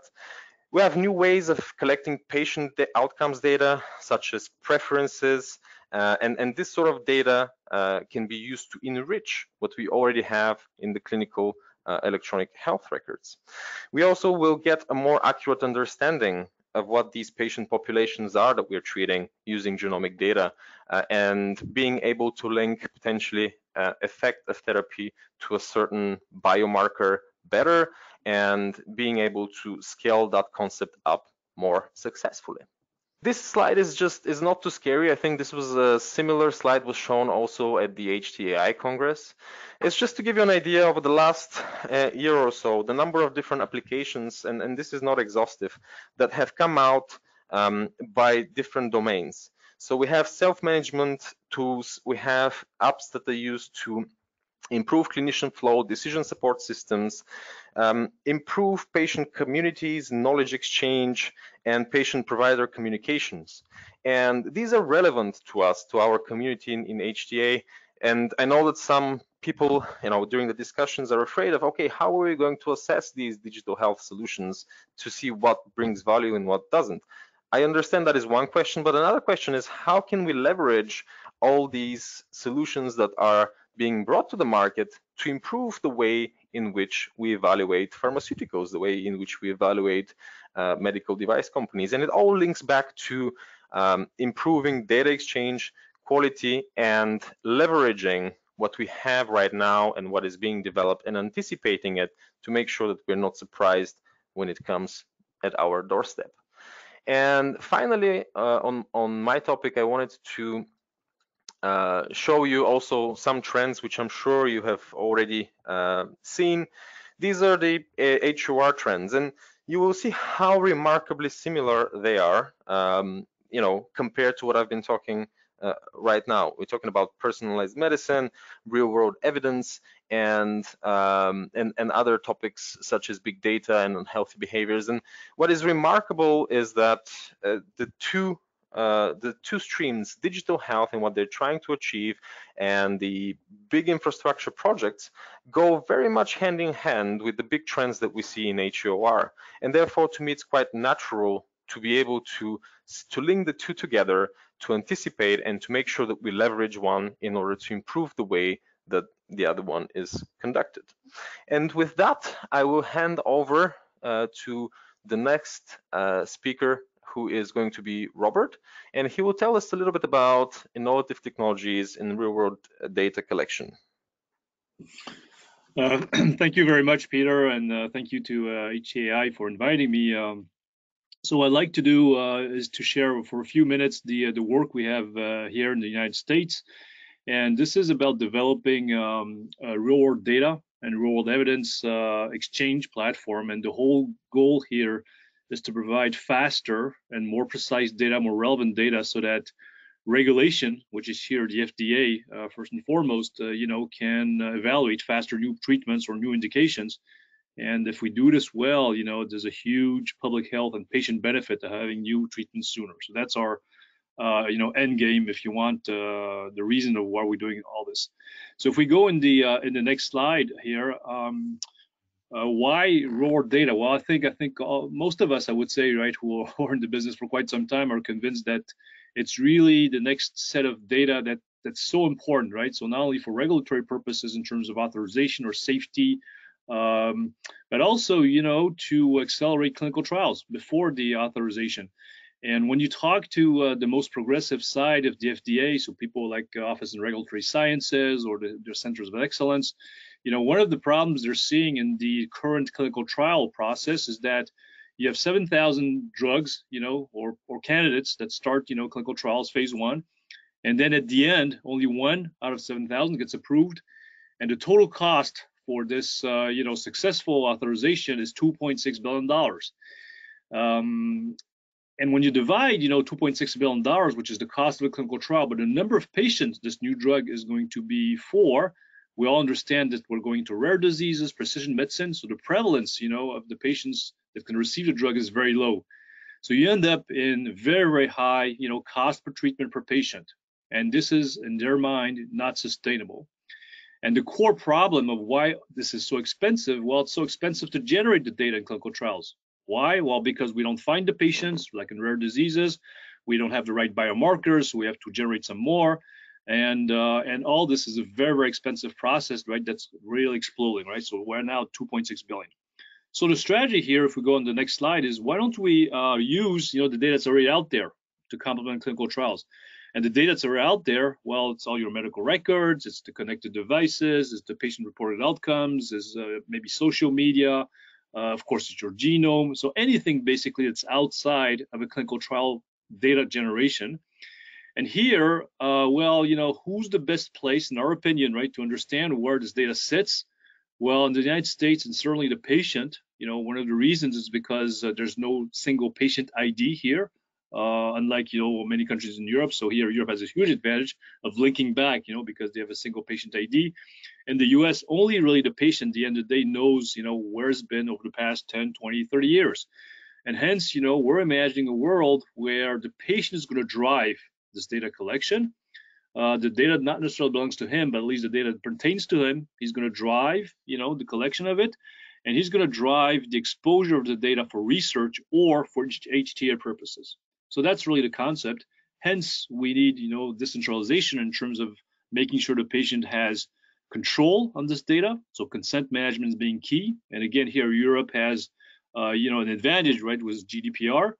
And then also a very, proactive and responsible patient that's mature enough so that he understands that his data is very valuable, for research and can definitely, make a lot of progress in clinical research. So that's the overall organizational concept also we have behind the platform. So if we go on the next slide, if we do this real well, so obviously this is not an announcement or this is not, something that's certainly set in stone, but imagine a world, right, where we almost don't need, phase 3. So as soon as we demonstrate safety, of the treatment, instead of having a phase 3 inefficient, we, trouble to find patients, and sometimes we don't even get to the right outcomes, well, just release, the drug to more patients much sooner, right? So we don't need years of phase 3. And then with real-time monitoring of all those patients, you can basically deselect some of the patients where efficacy is not good or comparative efficacy is not good. And then if we do this right, you can release sooner, right? Because you get rid of phase 3 and you release to a broader set of populations. So that's, that could be potentially, the outcome regulatory-wise, of the work we're doing this, if we expose real-world data real well and have, real-time monitoring of those patients. So if we go on the next slide, obviously, for those of you who are following the U.S. marketplace, the FDA has been supporting this for quite some time now, for a few years. Was a very nice white paper they released in December of 2018, giving all the use cases for real-world evidence. So you have the traditional ones in post-market surveillance, comparative efficiency, safety, of course, but more and more, use real-world evidence, in clinical trial phases, such as how to identify, target populations, such as synthetic control arm. So instead of having twice as many, people in the clinical trial and half of them have placebo, why don't you just, recruit half of them, give the active substance, and then compare this, with real-world data, synthetic arm generation. So lots of different use cases here, that kind of makes real-world evidence more and more important, not just on the post-market phase. Next slide. The idea here is, the system we've built, and I'll go a little bit more, is really for the patient, to be able to collect all kinds of different medical records. So it's really important real-world data, so you have a richness of it, right? So you have medical records, obviously, so what the healthcare professional, has written on you, but you have patient-reported outcomes, what the patient himself or herself says about his conditions, quality of life. You have all, of course, the the genomic data, which is so important. And then more and more, connected devices, like in neurology, could be very, very important also. So we could collect all kinds of different data. The patient has the ability, to define the consent, and it's a very multidimensional dynamic consent. I'm consenting not to expose my core genome, but only an algorithm, right, to detect a mutation, for example, for what period of time, for what usage, for which player. And then a marketplace that allows this patient to expose his data, of course, going to be identified as part of a court, and researchers, being able to access the data and compensate the data owner, which could be the patient or the hospital. So that's really the system we have built. On the next slide, the technology, I would just mention two things that's behind the technology. The first one, the data, of course, this is very sensitive data, as you understand. We have regulations like a HIPAA, for privacy, and the repository we're using is actually the architecture that the FDA has built. It's called Hive and WISE. So this is a highly secure health data exchange and storage facility for all kinds of data that we mentioned before. The reason we're using this is because our chief scientist, was the director of bioinformatics at the FDA, Professor Simonian.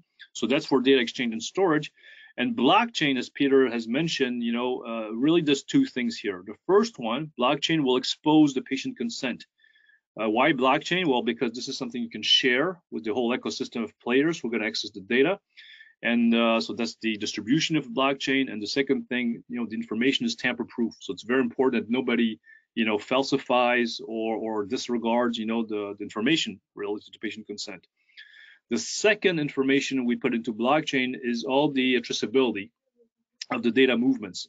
And this is, of course, important for the patients who can check that the data has not been misused, but also very important for FDA because they have what they call data provenance. They want to make sure the data supply chain and the processing that has been made on this data is traceable, auditable, and reproducible. So all this data provenance, and you have regulations like CFR 20 Part 11 requires, this information. We also put this in blockchain for a tamper-proof character of it and the distribution and the shareability. And going into the next slide, and I think close to the last slide, what are the patients saying? So obviously, this is a patient-driven thing here, and we of course work a lot with patient advocacy groups, right? Because they are the first ones that are going to want to sign up to this kind of mechanism.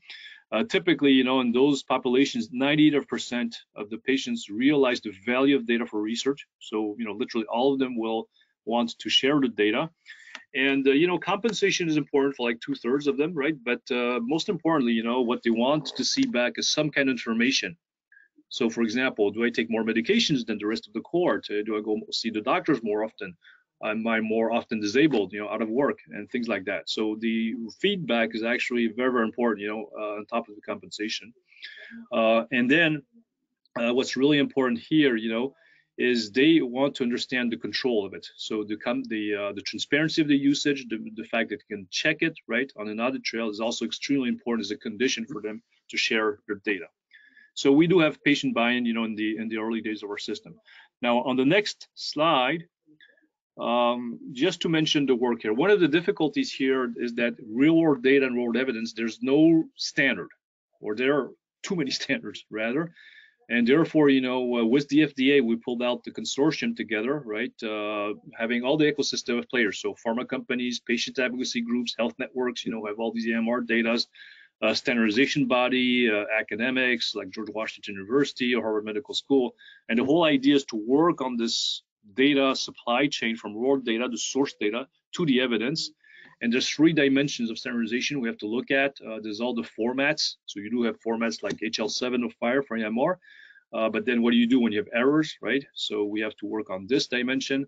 The second dimension is data provenance. So how do you prove that this data is relevant, has not been falsified, has been looked at and improved by the right people? And the third dimension is all the algorithm that you need to apply to go from data to evidence. And here also there's some standards, like for example, genomics that we're applying in our platform called biocompute. But we need to generalize, you know, this certification of you know, algorithm, right, to turn the data into evidence on all type of data types, not only genomics.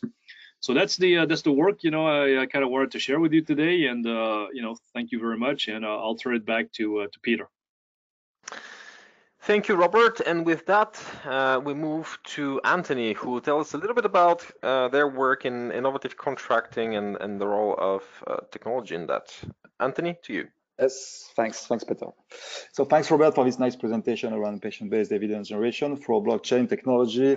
It is a good transition for me and a good way to introduce innovative contracting and how we could populate contracts made between pharma companies and payers with this kind of high-quality real-world evidence using the blockchain technology.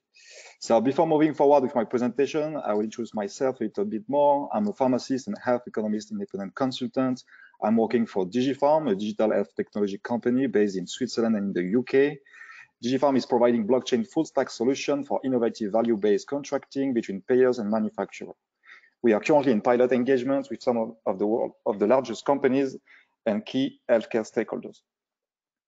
So my presentation is on how blockchain technology could enhance and revolutionize the contracting between healthcare parties. Let's see together what innovative contracting is, what direction is it moving towards, why is this better with technologies like blockchain, and what are the expected barriers, as well as one straightforward use case between pharma and the national payer.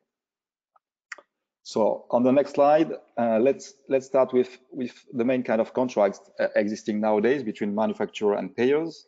So first of all, we have the most commonly used contracts, which are classic-based pricing agreements that are mainly coming from clinical trials and long real-life studies. You have international reference pricing and regular pricing cuts without a clear rationale, not still reflecting the value of the product. And you also have quite a big administrative burden. Then we have new kind of contracts, generally referred to as value-based contracts, which are for the moment often used on a case-by-case basis. So you have many pilots, test phases are ongoing in many countries, and these contracts have several terminologies, but the overall idea remains the same, is to populate this contract with data showing the value of the product in the real life. So to optimize and support the development of this kind of new agreements, we need to get a strong and reliable infrastructure. This is where blockchain technology could play a valuable role. Let's continue with the next slide. So at the moment, contracts made between healthcare companies and payers are paper contracts with a certain amount of limitations. As it is, the healthcare system is bloated with cost, bureaucracy, and middlemen. And the digitization of contracts could help to optimize patient tracking, to get less fragmented data, to decrease the administrative burden, to decrease time delays, centralized with a lower number of platforms. So let's now talk about a kind of digital contract, which is the smart contract. So how to use the blockchain to enhance the contracting process.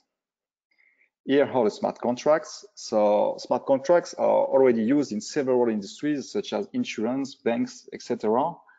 And let's talk a little bit more about what is it exactly? What is a smart contract? It's like a computer protocol intended to digitally facilitate, verify, or enforce the negotiation or performance of a contract.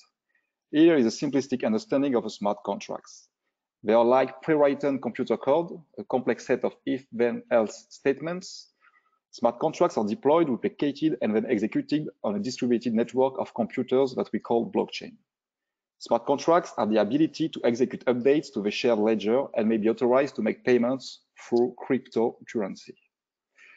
The main current challenges come from an increased number of patients, drug counterfeiting, middlemen, and administrative inefficiencies. Smart contracts and decentralized application can be used to solve these kind of challenges by facilitating secure and private transfer, retrieval, analysis, and management of healthcare-related data and information. So what about the implementation of this kind of contract in the healthcare system? It will help to digitalize and automate value agreements, no matter how complex. Information if a metric or performance was achieved or not will be automatically processed in the smart contract and the results reconciled. And the information feeding this smart contract can come from various systems, such as registries, health information systems, medical devices, health applications, etc. The second concept to really understand when talking about blockchain is the concept of distributed ledger. What does it mean?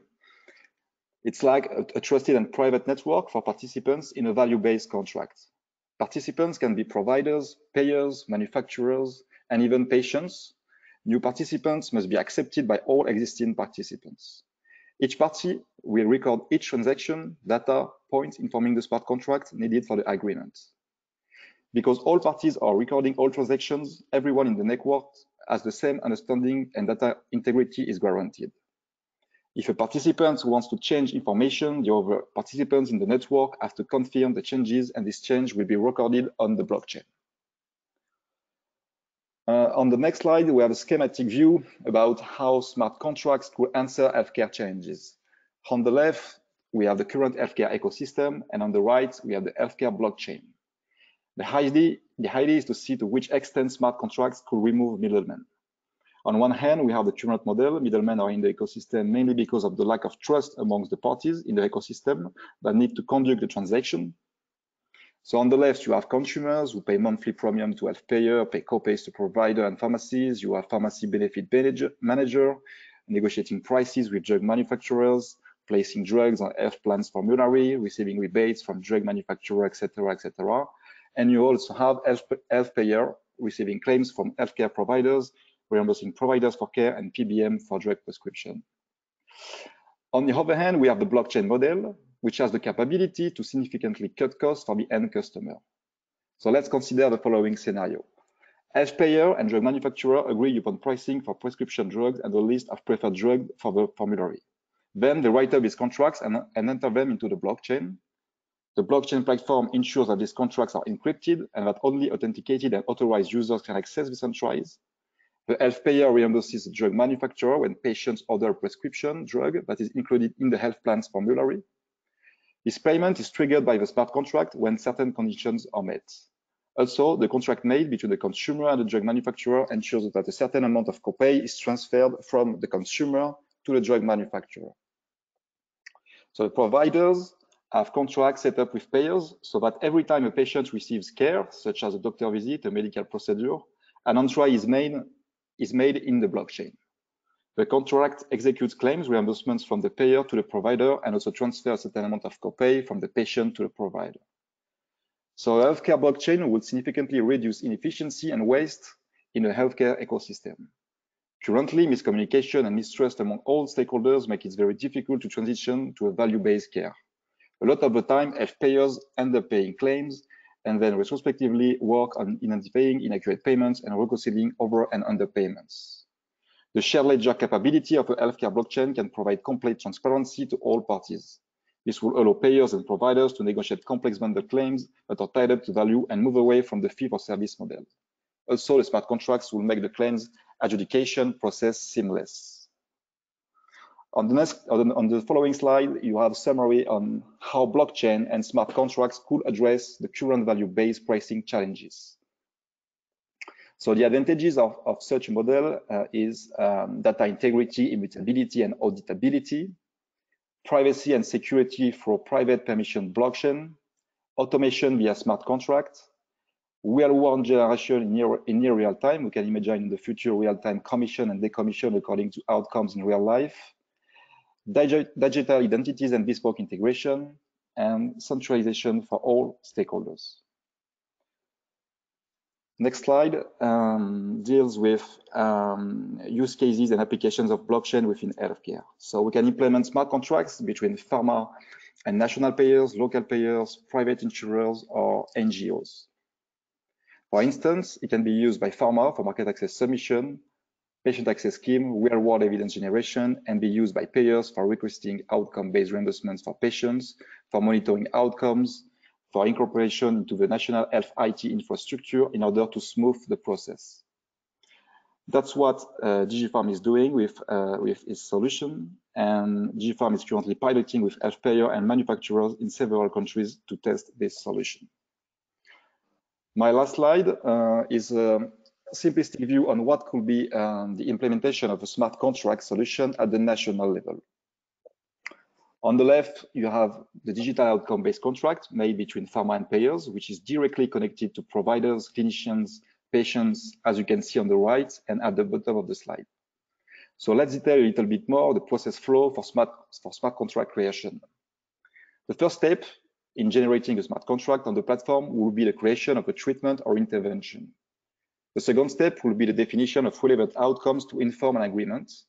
And the third step will be to select the relevant treatments and outcomes created previously and combine these with the fundamental conditions and characteristics that will inform a pricing agreement.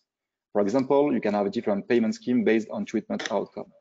Refund if PFS is less than X months, or charge if PFS is more than X months. Once the contract is created, it will then be submitted for approval to a counterparty. Once a contract is then validated and approved by the network counterparty, this is transposed to a smart contract on the DigiPharm blockchain network. Functionality to review, search, and audit contracts or agreements is also provided. And after the contracting, defined outcomes in the contract are then populated with external sources such as web-based clinician applications, registries, patients apps, etc. So that's it for me. And if you have any questions around smart contracting for value-based pricing, please feel free to directly contact me. And thanks a lot. Thank you, Anthony, and thank you for this. And moving swiftly to our next presenter, who is Mehdi. Mehdi, the floor is yours. Thanks, Peter. Yeah, I was on mute. Thanks, Peter, and very happy to share some thoughts with you. Thanks again for your invitation. And my subject is how we're going to design drugs as softwares. We know how much artificial intelligence is now driving research, and we're beginning to have a lot of innovative solution. However, there are a lot of hype on the subject, which is legitimate. But when we see the overall performances of these softwares when they are used in real life, there is something like a gap between what we observe in some really controlled environments in clinical studies, and even when they are approved by FDA through something like quite strict process, they don't perform as well as expected when they go on the market. And so there is a critical need to define correct chain of rules of how to design drugs as software in order to go to something like more than a technology, but something like really that gives positive outcome for the patients. And the key idea on this is about trusted AI. And here, when it comes about trust, blockchain can help design correct systems. Maybe before I jump into the presentation, let me say that there were in 2016 a really nice paper that in a way kicked off the trend of artificial intelligence driving new positive outcome patient softwares. And this was about ophthalmology and how to screen the eye, the imagery of the eye to get into complication of diabetes. And this was joint work with Google, and there were really amazing results at the end of 2016. And then 1 year after, the same team outperformed the best experts. And however, it was approved as more than an assistance tool. It was approved by the FDA as an algorithm dedicated to diagnose. And when it was used in current context, real life, the performances are really, really far from what we could expect. So that's our project, which is the Health Chain project, is really onto the subject of developing all the correct guidelines, the good practices, in order to ensure good performances of algorithms, and in the same time being GDPR compliance. And what we mean by good performances is a lot of things, and many of which is what we call generalizability, because the artificial intelligence systems are softwares, but there are specific softwares in the sense that they are based on training systems. So they digest a lot of data and then they provide the answers. So in a way, it's not really deterministic, and it's really new kind of softwares. So you have something like uncertainty of the outcome, and this uncertainty is related to the data. So that if you take an algorithm and you train it on a data, I don't know, in database in some small neighborhood in I don't know, in Paris or in any city in the world, the algorithms could perform really well on the basis of this training, which is related to really the locality of the data. And what we want is that the algorithms perform well here and there. And in a way, we're rediscovering an old problem in regular drug therapeutics, because in drug, there are exactly the similar problems. When we do the clinical trials, we want the results to be really generalizable. So we're working heavily on this.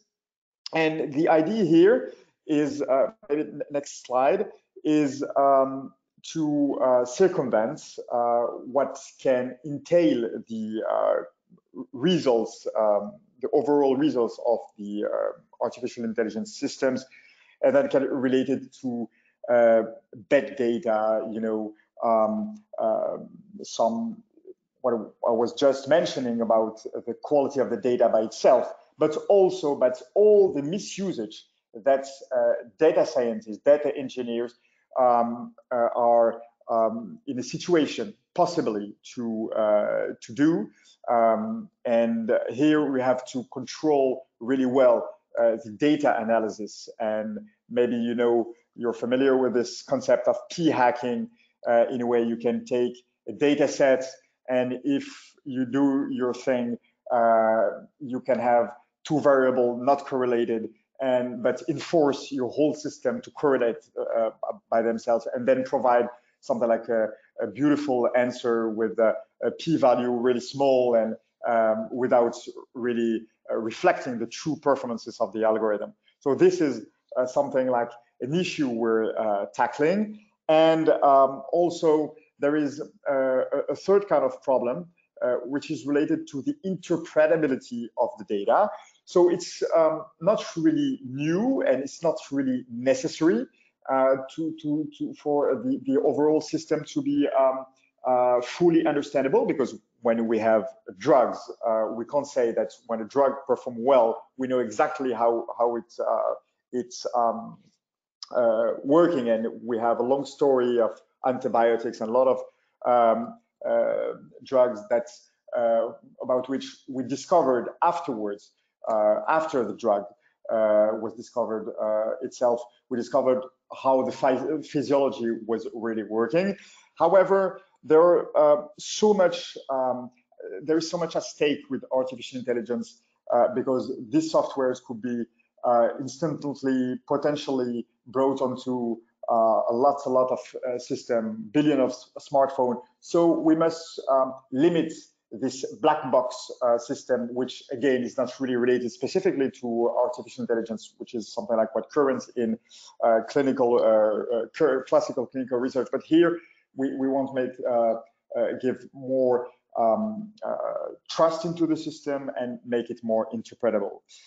The consortium we're working on is called Health Chain, and the software is developing is Substra, and our overall platform is ruled by two kind of partners. First, working on the methodologies, tracking the issues I was mentioning, and the second part of our ecosystem is working on statistical part of algorithms, and these are mainly academic labs, one of our top engineering school here in France, Polytechnique, and hospitals like APHP or Institut Curie.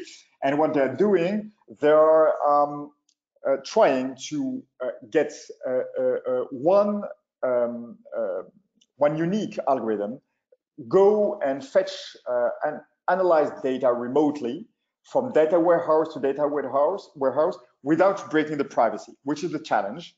And the way our teams and their teams are working together is that we are building closely with data engineers all the systems to track everything what is done, what they are doing, in order to get a good consistency of their overall work, and build with them really in an agile way the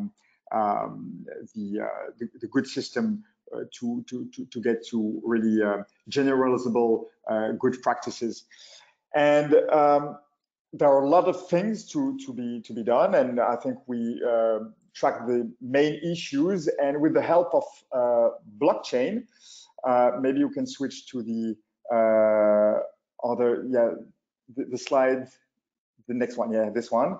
With blockchain, what we're doing is that we want to track the main sensitive events that could, in a way, entail the overall process and lead to the bad issues our mentioning.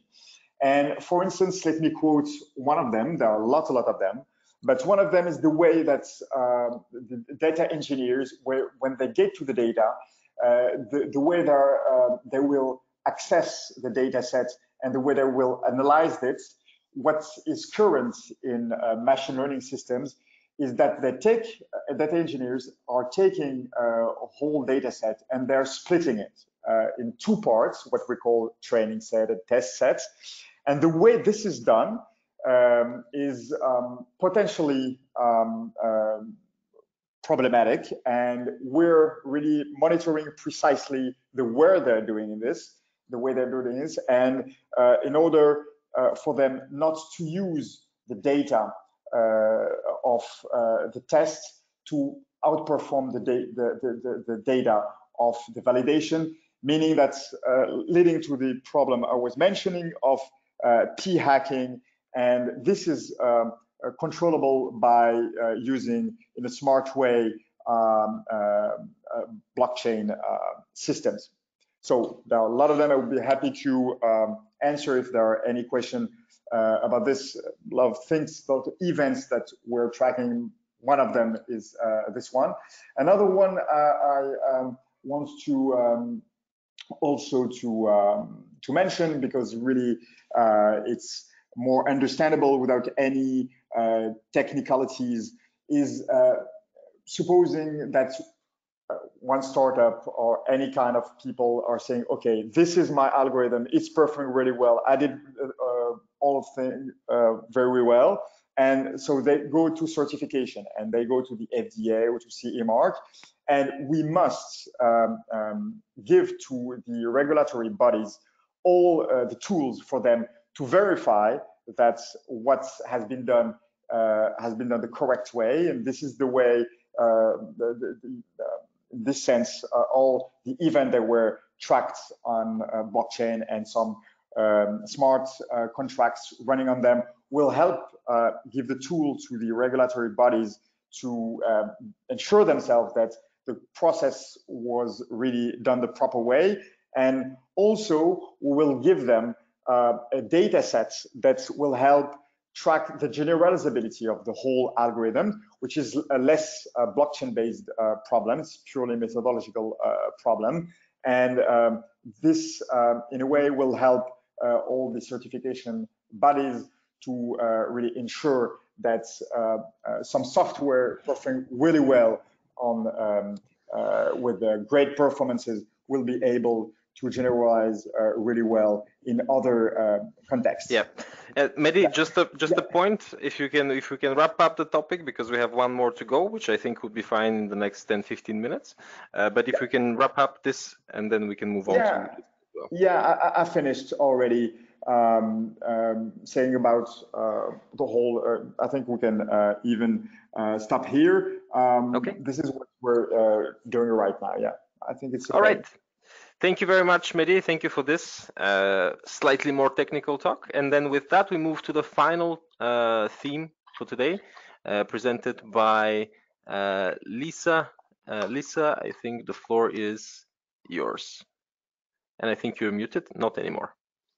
Okay, thank you. And really great to hear the presentations from my colleagues. So I'm going to talk about I suppose the sharp end of implementation of various technologies within King's College Hospital, and just acknowledge our role in a greater partnership. We are part of a European alliance of European University Hospitals, the European University Hospital Alliance, which was set up about 18 months ago, and we're working across all of our 9 organisations of large teaching hospitals to make sure we promote the digital agenda. So just giving you a few ideas. If we could have the next slide, please.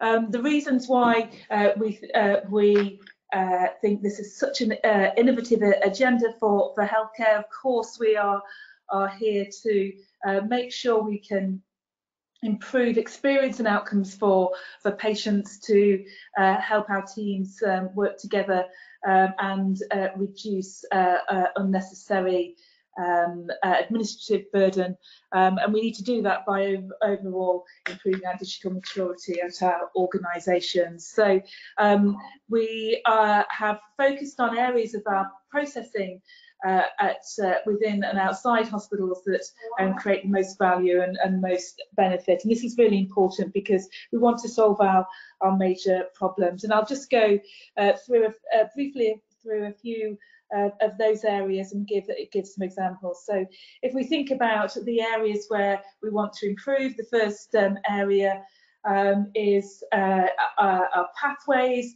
We now know that pathways are now orientated around healthcare settings such as inpatients, outpatients, and in the future pathways are going to be largely orientated about how patients communicate with the hospital, and a lot of that will be virtual and digital communication rather than communication in the face-to-face setting. And I'll talk a little bit later about the digital therapeutics that underpin that. The second large tranche of work is automating manual processes, and you can see these manual processes in all their beauty within some of our outpatient settings. So at King's we have 1.5 million outpatient appointments a year, and we know we send at least 4 or 5 letters to each person, as well as numerous texts and numerous phone calls regarding those processes. If we can completely replace much or perhaps some of all of that pathway digitally, and the number of ways we can do that, that will have enormous benefit. And we are also doing a lot of work on AI. We've just set up the AI Centre in South East London. It's a collaboration between King's College London, King's College Hospital and Guy's and St Thomas's Hospital. It's a £20 million investment from research and companies and private sector companies to look at how AI tools can be applied to scans in particular. So building on the model that a colleague mentioned earlier around retinopathy, which looks at scans for ophthalmology patients who also have diabetes.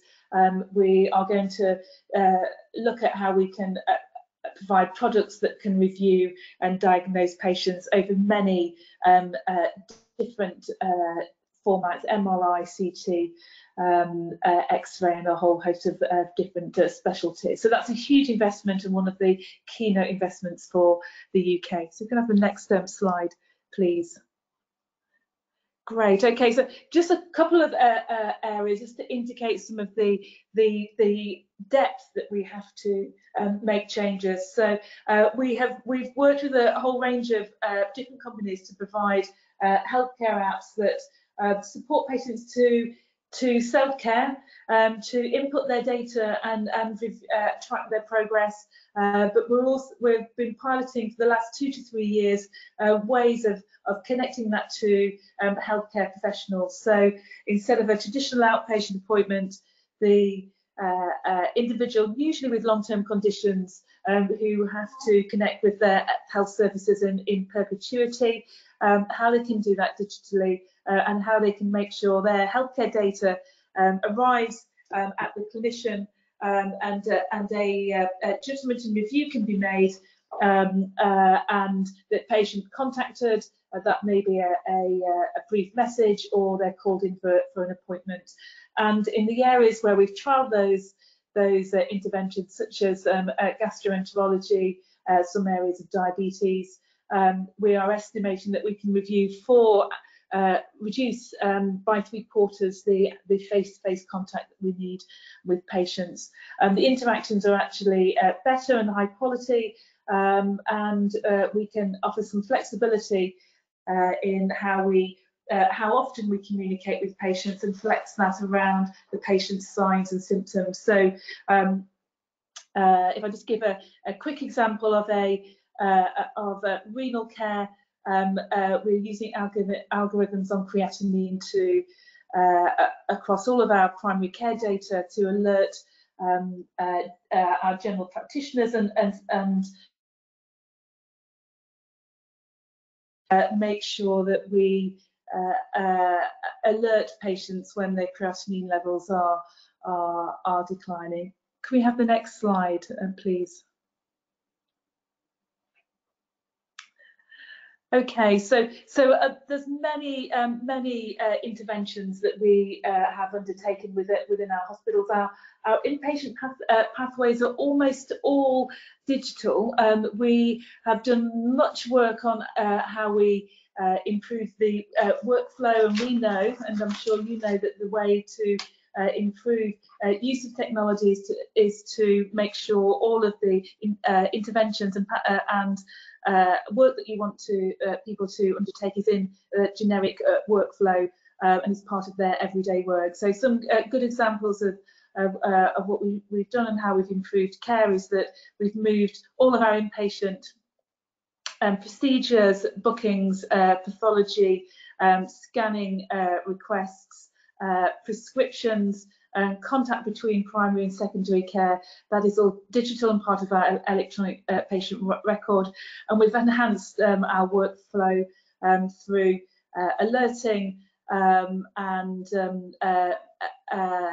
replacing some of our face-to-face handovers with a workflow that we can assess on a daily basis. So we know if we want to assess which patients have had their medications at 11 o'clock in the morning and how many patients have seen a doctor that morning in hospital, we can get that information immediately and really target and focus our resources where they need the most help. So there is a huge amount of inpatient work that has been improved by our digital process and digital maturity and rollout of our electronic record over 5 sites.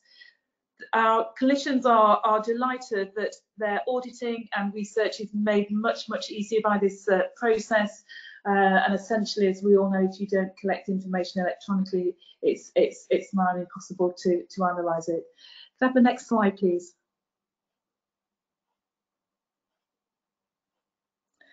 Okay, so and I'm going to skip one slide because I know we're quite tight for time. The previous slide just talked a little bit about some of the organisations that we've worked with to introduce technical changes within our department. Many of those will be familiar with colleagues. So if we just skip on to the next slide, I'm just going to talk about renal care.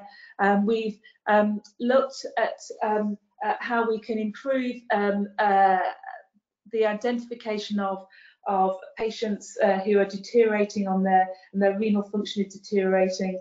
The reason we want to do this is that we want to avoid patients going on to dialysis, which is extremely poor experience for patients. It indicates them a move towards end-stage renal failure, and we want to make sure that we can identify any deterioration at an early stage and take action appropriately. So we've combined our data sets on primary care and secondary care, which are differing data sets. We've used algorithms on those to assess creatinine levels, and messages go to GPs and to secondary care consultants to ensure a patient is seen in the next 24 hours. So that work started 3 years ago. It's been enormously successful in avoiding some deterioration, and we're hoping for a reduction in dialysis across the UK. It was first piloted in East London, that hospital I worked in 3 to 4 years ago.